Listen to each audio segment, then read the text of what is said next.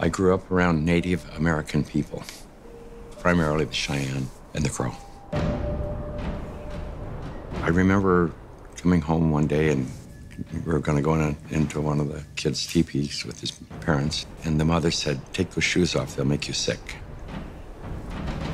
It was just strange why she would say they would make you sick. I wouldn't have had a clue at that time. In simple terms, grounding is literally putting your bare feet on the ground. When you do that, you're in contact with the Earth, and Mother Earth is endowed with electrons. And these electrons are literally absorbed through your feet. It's like taking handfuls of antioxidants, but you're getting it through the feet. Grounding means connecting to the Earth to support the specific function of the organs of your body. It supports the body as a whole, but it specifically supports organ systems down to the tissues and the cellular function of the entire body. In 1960, we invented synthetic materials. The first thing we did was we put rubber sole, synthetic soles on the shoes. We started wearing sneakers. So it's the most common sense thing that we are organisms that live and grow and depend entirely on the Earth while we're alive. And yet we have completely isolated ourselves from it. We're so disconnected that it becomes this weird thing if we actually slip our shoes off. 95% of people walk insulated on the Earth. This was the single thing that happened that probably caused the proliferation of inflammation-related health disorders far and above anything else. This is so incredible. This is Nobel Prize material. I got involved in the cable industry in the early 60s. I first learned the need to ground cable signals as we were developing the industry. When you run a wire into the house, before you can go into the house, you have to ground the cable. I mean, you have miles of wire hanging up there in the air. If there's lightning in the air, it's going to hit the cable. And so what you want to do is create a path to ground for the lightning so that it doesn't enter the house or blow up the TV or create a fire. One day I was sitting at a computer and the computer kept crashing. I knew it was static electricity, so I put a piece of tape across my desk and grounded it. Then I realized in that process that the outlet wasn't grounded, so I fixed it so that I could get rid of the static electricity. And I didn't think too much about it. I walked outdoors and I sat on a bench. This tour bus pulled up, and it looked like they had just been to one of these outlet malls, and white Nike shoes were on sale.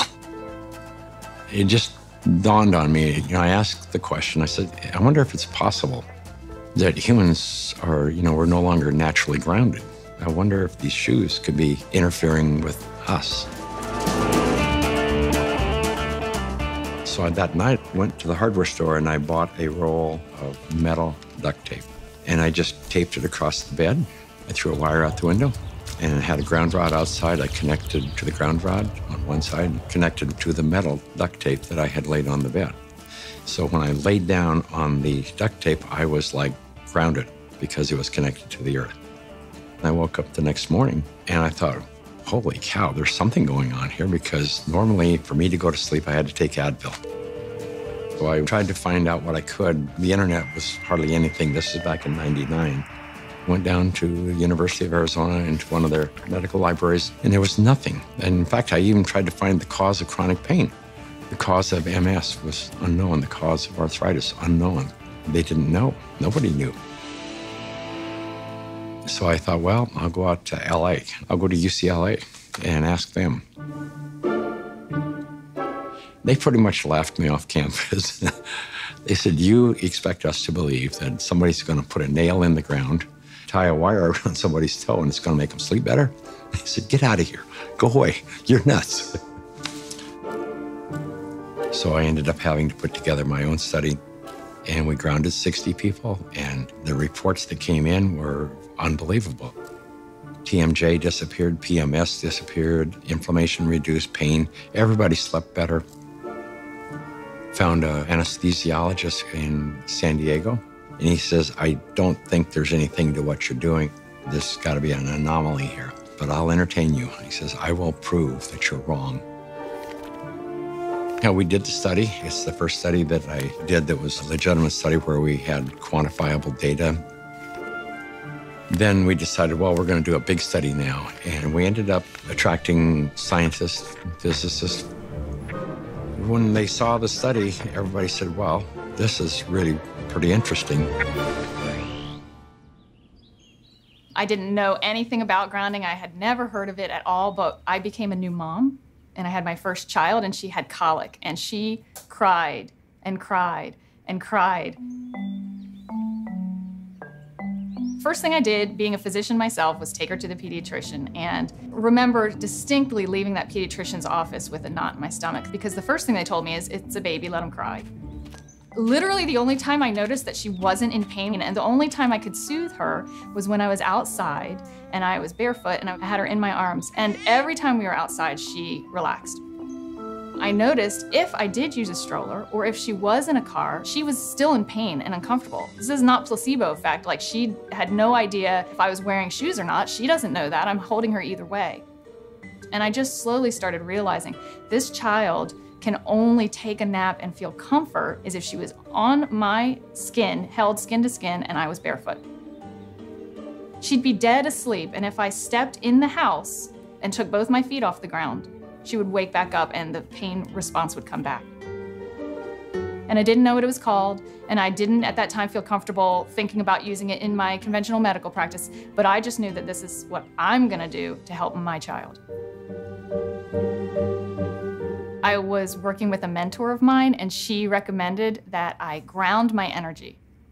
I didn't know what she meant by ground yourself, so the first thing I did was go home and look it up on the internet, and through doing a search about grounding, I found Clint Ober's work and the book about earthing, and I realized that it's a real thing and a real healing modality with tons of medical literature behind it. I first learned about grounding maybe 12, 13 years ago through one of the trainers for the Tour de France team from the US, and he was using it with many of their athletes and with surprising results. And I think that surprising best summarizes my response to it because it didn't seem to make sense. I think I became a believer once I started to explore the science. If you take a microscope and you look at a piece of wood and you go down, down, down, all of a sudden there's nothing there. There's molecules, but they're not even connected. What's holding them together? What's the force that's holding everything together? Our body is electrical. This is all electronic equipment. The heart, the lungs, the brain. I mean, this is electrical equipment. It's all electrical. Everything is electrical. Unbeknownst to us, we live inside a battery. The surface of the Earth is charged negatively, and the ionosphere, which is a layer of the atmosphere about 60 miles up, which is ionized by the sun, meaning that the rays of the sun are so strong that they split the molecules into a positive charge and a negative charge. The negative charge are transferred to the surface of the Earth through lightning mainly, and the positive charge stay 60 miles up. The problem arises when we don't have negative charge. So we need grounding just as we need air and we need sunshine. Stephen Sinatra, who was a cardiologist from back east, was attending a convention. We sat down with Stephen and told him the story of what I was doing. Now he said, well, if you're affecting pain, he says, you need to be researching inflammation. You don't have arthritis, you don't have cancer, you don't have all these health disorders. What you have is chronic inflammation. We have so much inflammation in the body, and it comes out in illnesses. We go to a doctor with all these complaints, but a lot of it is silent inflammation, including my specialty, heart disease. Heart disease is an inflammatory process. So how do we reduce inflammation? Inflammation is produced by neutrophils, which is a white blood cell. You have an injury, you have a damaged cell. And so these white blood cells come over and they encapsulate the damaged cell and they release reactive oxygen species, which rip electrons from the damaged cell and that destroys the damaged cell. If there's not enough free electrons there to reduce the remaining radicals, they're going to steal an electron from a healthy cell and in the process damage it.